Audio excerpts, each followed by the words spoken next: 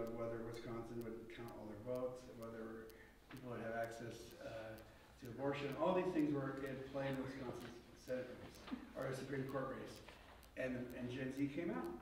They came out. They're engaged, they're highly motivated, and they're starting to change the whole demographic of voting. And I can't wait for more of that. So that is an ongoing feature. Let's see. Now this is another feature of Gen Z. Actually, this is from 21, but 23 it's hit 50%. But here it's almost 50% of Gen Z when asked, "What is your religion? Are you Buddhist? Are you Christian? Are you Jewish? Muslim?" They'll say none of the above. Don't fit any category.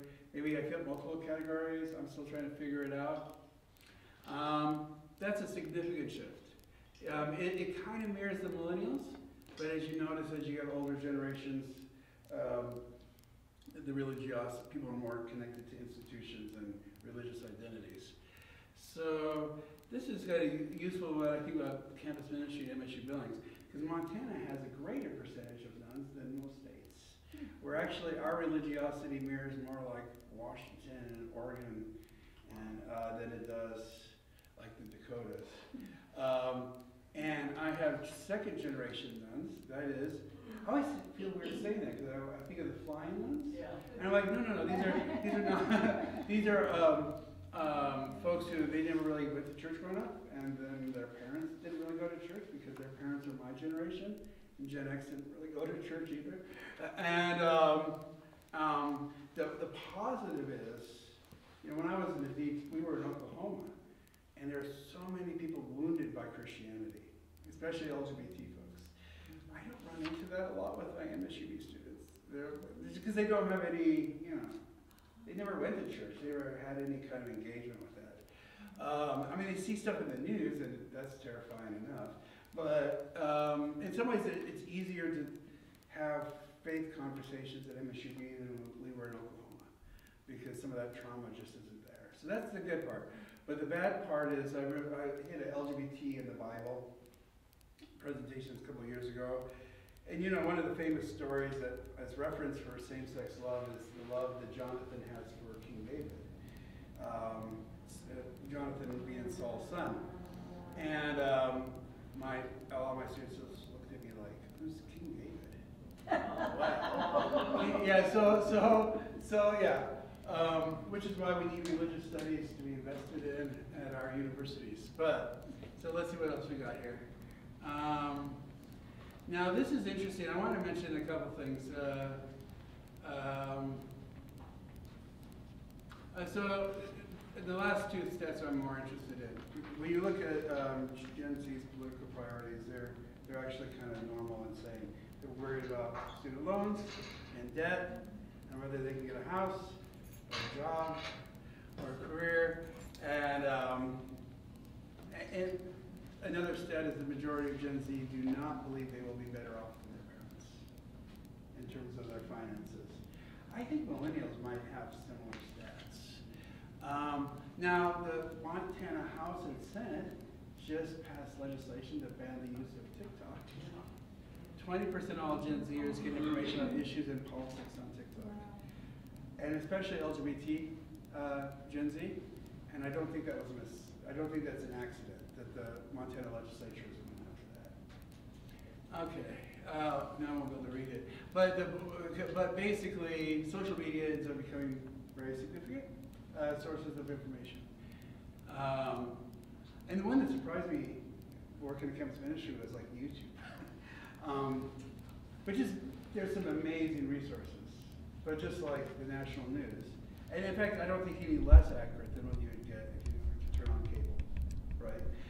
But there's obviously terribly false stuff out there too. So discernment about social media becomes the key.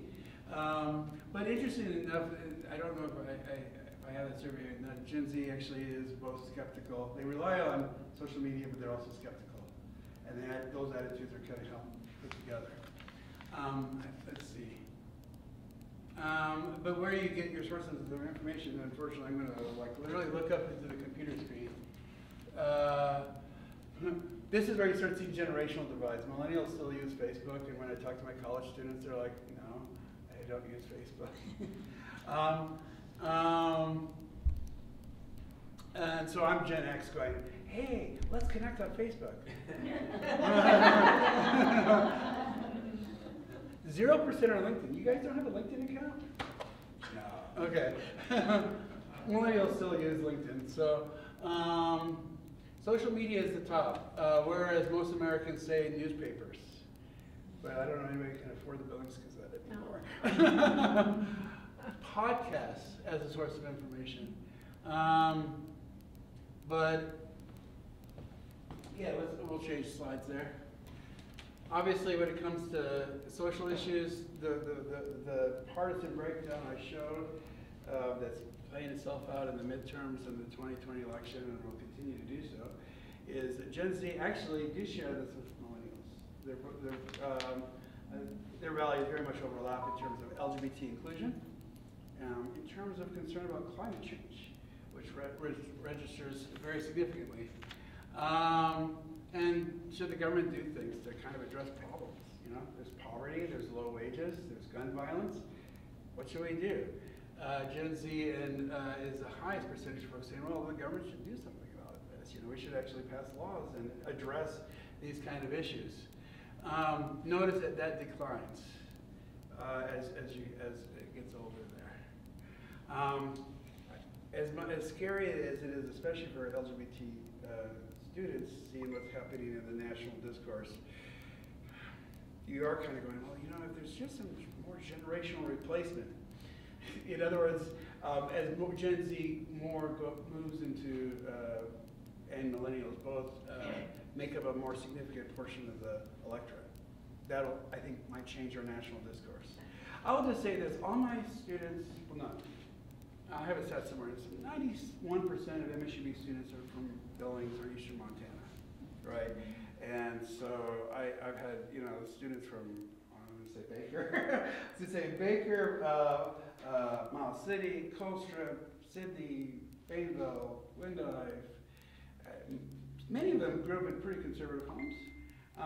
LGBT inclusion is just like a given. It doesn't matter, I mean, it's not partisan, right? It's just what it means to be a decent human being. And so I've never run into that. I teach philosophy. I never feel like I can't disclose who I am and not be fully accepted by students there. So the culture war you're seeing on national TV, I don't see that happening at MSUB. Let's see the next slide. Oh, this is because the right wing kind of got upset about this, so I want to kind of clarify. About 20% of Gen Z identify as LGBT. And a lot of folks hear that and go, what? 20% of Gen Z are gay and lesbians? No, right? Their percentage is 4%, right? You know, it's percentage of folks who don't identify with heterosexual kind of normative accounts of gender and sexuality. When you start adding in asexual, pansexual, bi, you know, it's a much more significant field. There's just more language, and we were talking about that at some point if you guys wanted, I did talk to Charlene Sleeper about wanting to do a presentation on gender and gender fluidity and some of that conversation. But Gen Z is already there. Let's move to, this is millennials. I couldn't find this for Gen Z, but I just want to note that 27% of millennials, this is a stat from like 21, own their own home. Much lower percentage than Gen X at the same time, at the same age they were at, or baby boomers. I don't want to be pessimistic for Gen Z, but home ownership is a significant source of wealth that that consistently and across countries, young people are being cut off from. And so all the kind of things are markers that say, well, you're a responsible adult now. We have to listen to what you say. Are you married? Do you have a career? Do you have a house? So many of these things are being cut off from younger generations, so there's no kind of external things to say, hey, we now recognize you.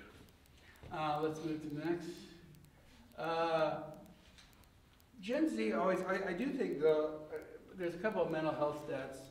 Gen Z always ranks the worst for mental health, but I actually think this is positive. In other words, Did I need a counselor? Am I suffering mental stress? Do I feel anxious? Gen Z consistently ranks the highest. But my theory about that, in some articles I read, and certainly talking to students, it's not that they actually are more stressed, it's that they have the language to identify, this is what I'm feeling, and this is the resources I need to go to kind of address that. And older generations still are, buck it up, right? Even like being Gen X, I've heard buck it up a few times, right? I don't have any problems. Let me stew in my own anxiety alone. I think it's an expression of the health of Gen Z. But obviously, if they're identifying issues of concern about social isolation or economic anxiety, and existential anxiety about things like if climate change isn't addressed, they get to live in a world that's going to be a heck of a lot hotter, and all the ramifications. So let's move to the next slide. Oh, student loan debt. The average student loan debt, $36,000. Want to help Gen Z? Well, actually millennials, some Gen Xers, and there's probably some boomers out there with student loan debt. This is a significant issue. And it literally locks you from so many of participating economically in society. And MSUB students have a higher percentage of students who are first generation, and so therefore likely to take out more loans. May not have family support to go to school. And so the economic anxiety is always a part of the equation. Okay.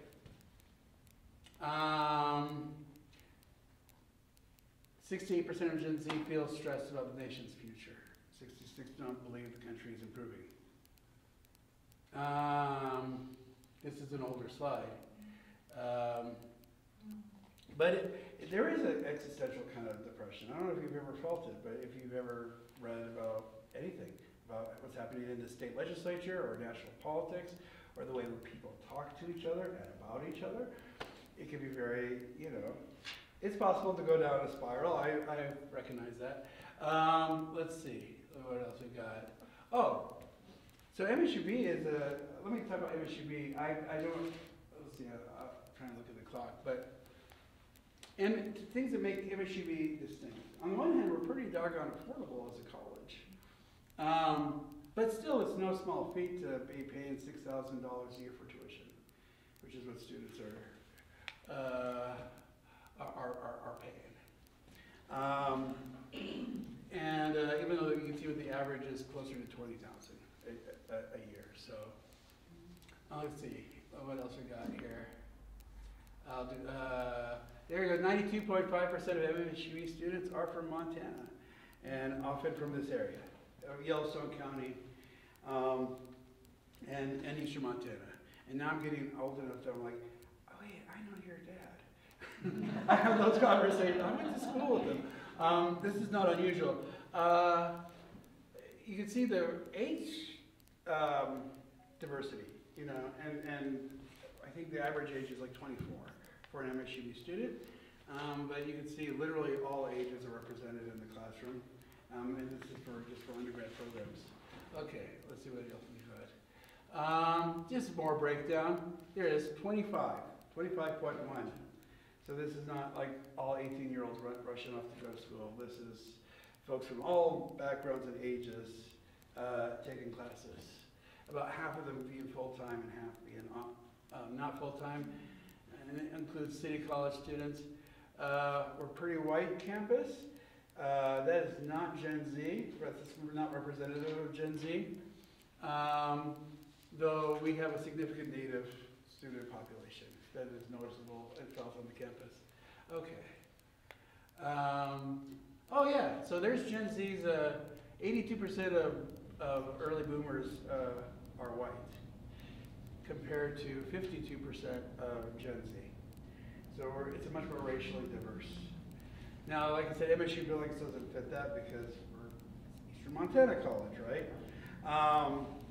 Let's see what else we got here before I go to, let's see what we got here. And that bears on the social political because that's so much divided by race.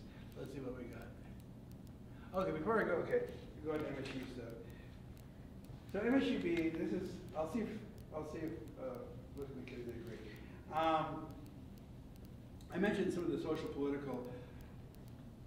The impression I have of MSUB students, okay, well, first of all, as I mentioned, they tend to be local. They have a higher percentage of folks who are first generation.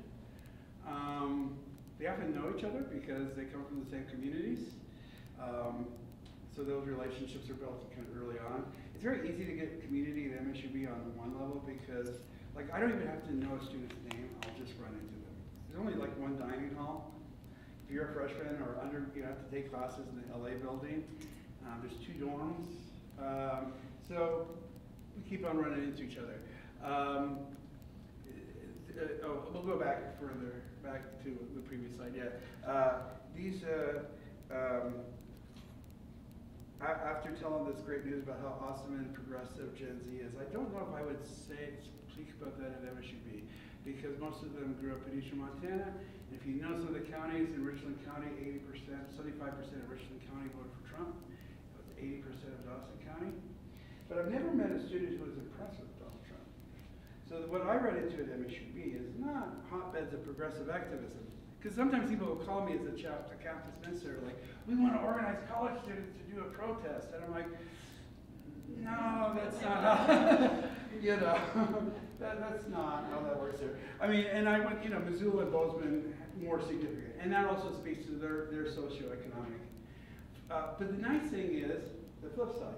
So the socioeconomic backgrounds of folks who are pretty on the left tend to also be pretty middle class, but it also is for the folks on the right. So when I talked to Kim about Rocky, she has all these kind of right-wing students organized, and she's surprised to discover that MSUB is like, no, we don't have any. Come on, organized. So that makes so the culture war is not near as significant. And when I run into students who grew up with families who are like Trump, they weren't impressed. Their solution is not to become Democrats, though. Their solution is to go, I'm not sure I trust politicians. I'm not sure I trust either party. I'm suspicious, right? So there's kind of a disengagement from the political process that I run into at MSUB. Because they kind of got burnt once, so they're not sure to give it to somebody else. And that attitude about politics can extend to religion, or any number of forms of, identity. So, but so it's nice though, because the culture war, the divides, like, it's really like, well, you're so liberal, you'd never have I couldn't imagine you having students who own guns. I'm like, of course I do. You ever reach about that? Of course I have people who own guns. This is just, or hunt or do, in other words, the nice clean divides we're used to on national TV, I don't see at MSUB, and that's really nice. It's like a lower temperature when you're on the campus. Actually, I'll skip this slide.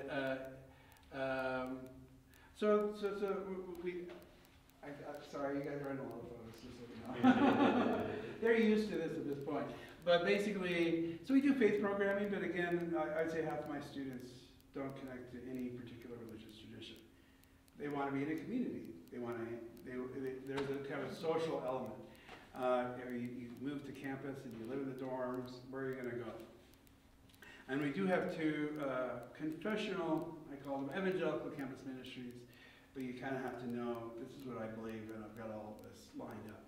And for anybody who doesn't, there's us. You don't have to have it lined up, right? In fact, you can't read it. This is, Charlie had written the Bible is fan fiction. She was doing a little art picture on the posters we had up there. So let's continue to, so UCM sponsors Out at MSU Billings, the LGBT group. And often folks come out of the closet in college. You always hear articles, oh, they're coming out in junior high, they're coming out in high school. It's not always possible to do that in Shepherd or in, in Ashland or, but they can in college. So this is the first real opportunity. And they are their own registered student group, but UCM started it in 2014. Though I've heard stories that there's been LGBT group organized on some level throughout the years. But this is to provide institutional support. Okay, Let's see what else we got here. I want to do a road trip. Anyways, we're talking about that. We'll skip that. This is what we're known for on campus, is Autism Club. Now, this is interesting, and I present this for the EUs in particular. Autistic folks, when they've done studies on religion, have discovered that, well, the majority of autistic folks are atheists or agnostic. Whereas among the American population, the whole, it's more like 4 or 5%. Right? I think if you add agnostic, maybe 10. The second largest group are folks who are like, I'm trying to put it together myself, right? I can't just accept something that's told to me. I need to figure it out, and I'll piece from here and here. That's a significant group of folks who could so fit into a UU context, right? I'm trying to figure it out, and I don't want somebody to tell me, but I'm willing to be with people who are also trying to do the same thing. And this just kind of started as well, it's just a social group, really. It's Friday nights, kind of social hangout games, yes. So you started this club, or? Yeah. So what happened was we literally had a student. This is how I mentioned the chaplaincy slide. I had this disability services called me. There's a student. He says he doesn't have any friends, which is terrible, right? To go through college and not have friends. Speaking about college retention, if you don't know anybody on the campus, the chances you're going to come back the next semester is pretty limited. And him and I got, it's Liam, him and I got together, and we were just like, hey, well, let's do this. And then it's especially in the last 3 years, it's kind of just exploded. It may be one of the biggest social gatherings on campus. Here's I'll do another slide here. Ta-da! Yeah, we just take over the Missouri with pizza and card games and movies and discussions and puppet history, which if you which is wonderful. Just look it up on YouTube. Movie nights. Oh yeah, there's the film club. Whenever students have an interest, we just kind of build a group out of it. That's basically how it works. So, I mean, it's one of those things, again, if you're at another university, you know, I was talking to the campus minister at Bozeman, he goes, we're one of 150 groups. How in the heck do you stand out? MSUB doesn't have 150 groups, right? They don't tend to get organized in groups, or they may be relying on a student who is very involved, and they graduate, and the group falls apart. So UCM has kind of just started acting as the, students have an idea, let's create a group out of it. So the next group kind of happened that way. We'll do another slide. Dungeons and Dragons. The gaming club used to do D&D, and then we had the COVID. And all the groups, most of the student groups died. They didn't have staff back in. So no more D&D. And this is the students like doing D&D. And just as a side note, people have a vision of Gen Z and screens. So we had a game night one time where we were like, 40 plus students. And we had, the computer game set up, the board game set up, the card game set up, and everybody's like, well, we just want to do cards.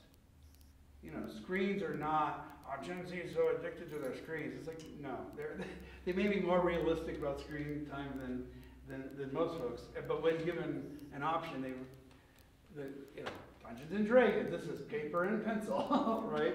And just using your imagination. This is where often they opt for, So let's see, what else we got here? Oh, this is just a cell effect that we brought an autistic comedian on campus, Michael McCreary. We're thinking about doing it again. So if we do, I'll let Jim know, you're invited. He uses comedy to kind of share about being on the spectrum. And he's a huge film buff, so he connected with our autism group really significantly. Okay, let's see what else we got. I've looked through UCM. UCM has been around since 1967. And ironically enough, we're not the oldest campus group. Okay.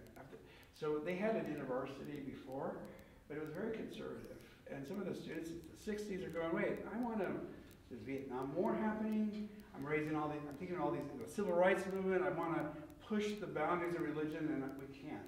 So they went to a religious studies professor at then Eastern and said, let's do something about it. And that created UCM.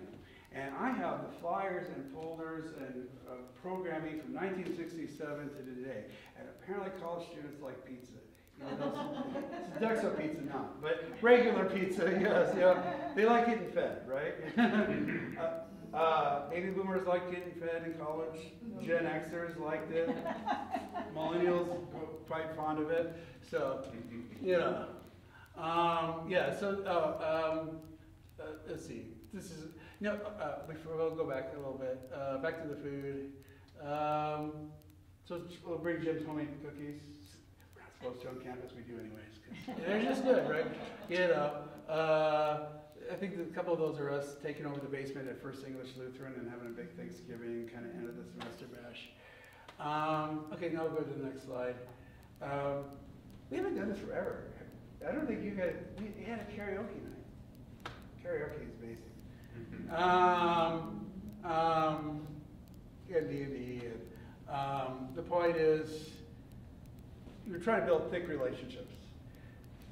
Gen Z reports that the biggest issue they felt around COVID was being socially isolated. And they felt it more than almost any group. So we're in an odd place at MSUB. Our community life at campus is just exploding with activity.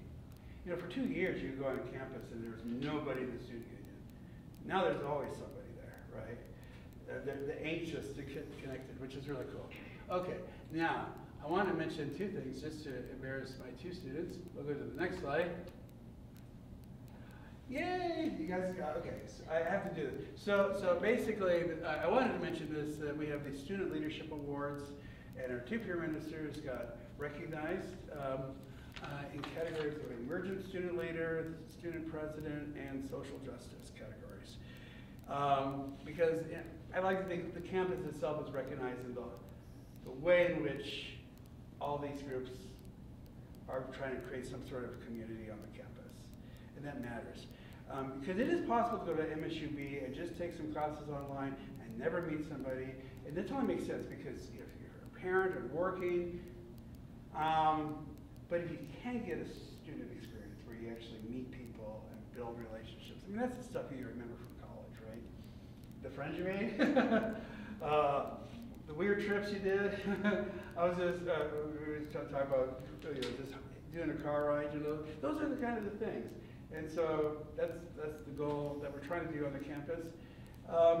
And I mention this too because I think students are really primed for that at MSUB. But it doesn't register because MSUB is not a campus that does protests, organizes political things, wants to hear another lecture by a philosophy professor like myself, right? They don't tend to, but it doesn't mean that MSUB is not community-minded or that students don't want to connect with one another, but just on a different basis than what you might see on some larger campuses. But they're really fun. It's a really fun place to work. So that's well, we'll see if I'm remotely accurate to what I just gave on the campus life. But thank you all. Do you have a Q&A? I know that we're running. I probably took more time. Yes. What's the graduation rate compared to other schools? So we are, hang on, I think I want to say we're about 50%. By the way, that's which is, compared now, community colleges average around 20, so it's really significant. But Bozeman and Missoula tend to be in the 70% range. Yeah. I think they're actually lower. Is it? Yeah, I think they're around 60. Yeah, 60? Yeah, they're pretty low. 60. Yeah. So MSUB is fairly comparable to like Bozeman and yeah, it's fairly low. It's lower than you might imagine. But here's the one thing is, so the student loan debt crisis is probably fixed into that. Yeah. Well, they got college degrees and they've got lots of money. Well, most Americans have been to college, but most Americans have not completed a bachelor's degree. So, but you still have that student loan debt. But student retention is a huge part of that, is just sticking in school. And the one thing that was weird to me in MSUB, because when I was in Missoula, this was 30 years ago, but also our kind of the cohort of students that I hung out with, college is something you just did in 4 years.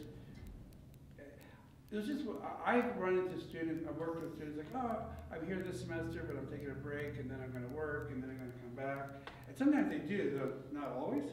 Or I took some classes in Bozeman or Billings, but now I'm transferring. I'm going to Bozeman now.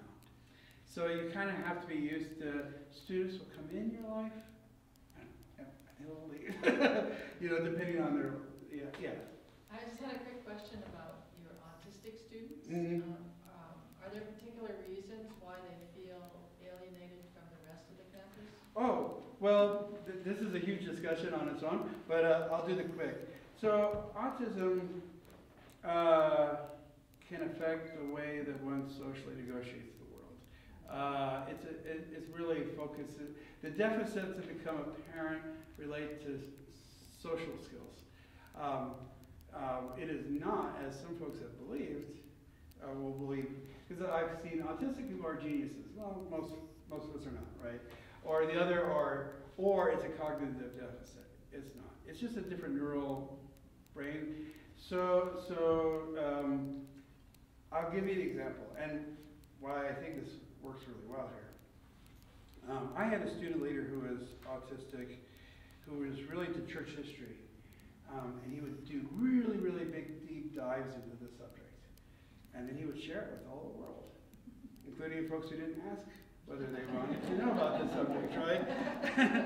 And he got pushed out of one of the other religious groups because, you know, they have an attractional model of ministry, you know? If you have the smart, successful, good-looking, you know, students, other students will want to kind of, and it was, but he brought so much to the table. He became one of our peer ministers and was a previous student president. And he led some amazing faith-based conversations because he knew his stuff. So to me, you know, so that was a gift he had that wasn't being recognized socially. So you see him try to create a space where that's a plus, to know a lot of stuff about that, right? But autistic people don't always find communities where their passions and their interests are received, or the way they are socially related is received. And so the idea of the autism club is just like, well, this is a place you don't have to be anxious, like, will I be accepted, you know? And be able to share, you know, who I am, you know, in that context. So, yeah, I think that's, I'm hoping that, we're trying to do something with like kind of training for faculty and staff to just be like, here's some things that are useful for autistic students when you think about I syllabus, think that would be lectures. helpful. Yeah, because one of the things, I have some relatives visiting right now, and one of them is autistic. Yeah. The affect is very flat. Yeah, that could be a You know, it's just like,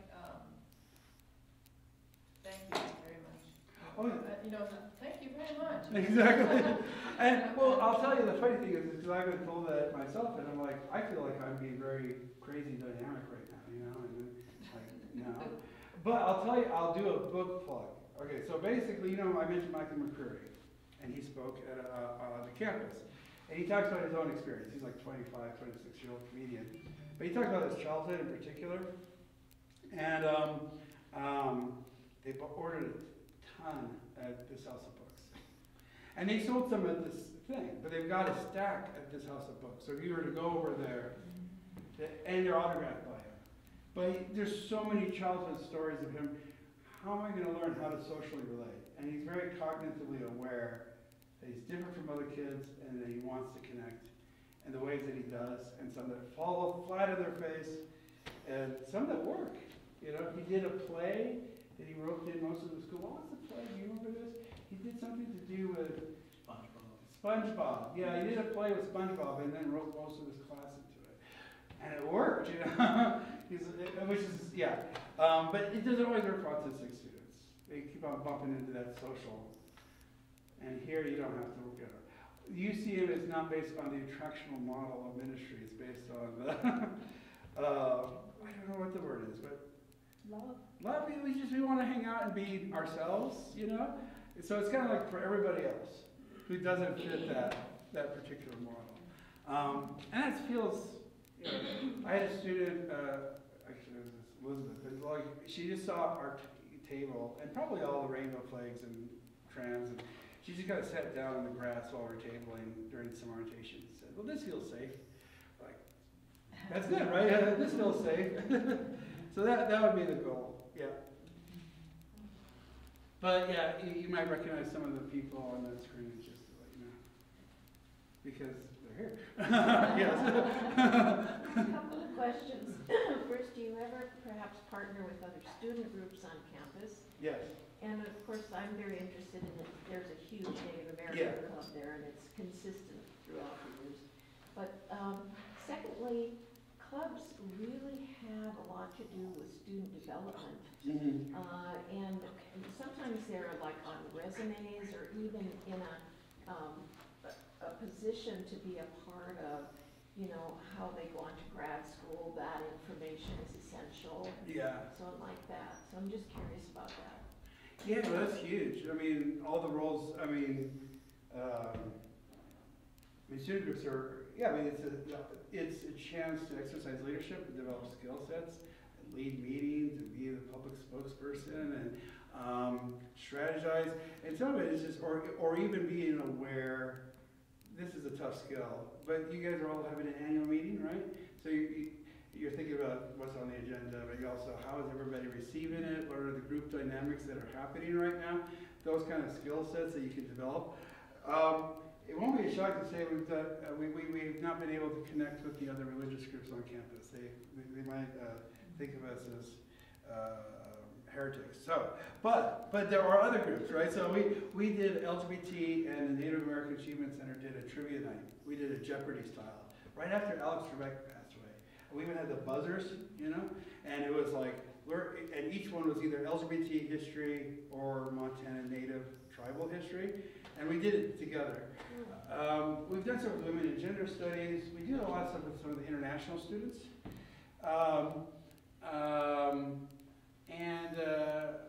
Now there's a Center for Neurodiversity, which is not a college group, but they helped us when we were trying to put together the Michael McCurry thing. So we are really Heroes, which does tremendous kind of peer mentorship and mental health kind of programming. So we're always up for it, and it always works well when groups come together to want to accomplish things. I was just curious, so is it that UCM is considered the heretics? Oh yeah. Okay. Yeah. Oh yeah. Because I find myself, you know, your events are published, and sometimes I think I'm going to get down to them, and I've actually done that once or twice, you know, but, so what other religious groups are there on campus? Crew and University. So Crew is short for, if you remember this group, Campus Crusade for Christ. Yeah, that's like, so, no, yeah. So, which is a shame on the one hand. But you know, we have students who actually do dip on several groups. So, again, MSUB and Eastern Montana students, the leadership may think this, but those boundaries and culture wars and all that, students don't tend to obey. They just kind of hang out with who they want to hang out with. So, and there's a small p pragmatism of Eastern Montana students that is wonderful to see as it unfolds at MSUB life. So yeah, I mean, so I've certainly done connected with students in InterVarsity and Crew, but in terms of groups formalized, it's going to be the Native American Achievement Center. It's going to be Women in Gender Studies. You know, we just did a thing with the intern. It was Trans Day of Visibility, and there was an intern at the Women in Gender Studies, and they came and presented on trans content makers. You know, so it's great whenever we can build that. So the one thing I'd like to do is how do you build it with other campuses? But we've done a couple things with Rocky, but our schedules are just never aligned. You know, but yes. Well, I think we're getting to the point where we need to be moving on. Yes, sorry. May Yes. I suggest that you introduce our two I MSUB students? should. Okay, so I will introduce Luke, who is our student president, and and peer minister. So, yay! And you may have met him when he was younger as well. So, before. I think when you were in high school, was you? Yeah. So and Mackenzie is our student treasurer and peer minister. You're a treasurer for like 3 groups now. This is where the money, she's got.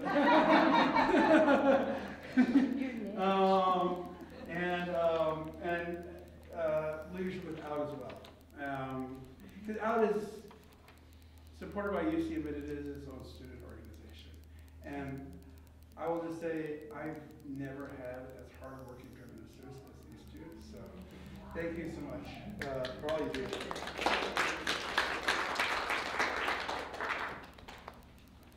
And they're up for anything, which is great. So, I mean, that's the key to, if any advice for the UU Fellowship, is like, you can develop ideas for the future and it can fall flat on their face, but if you're doing it together, it's awesome. You know, if you're just up for it, give it a try and see a whirl and see what happens. So I think that's been our ethos. So thank you so much.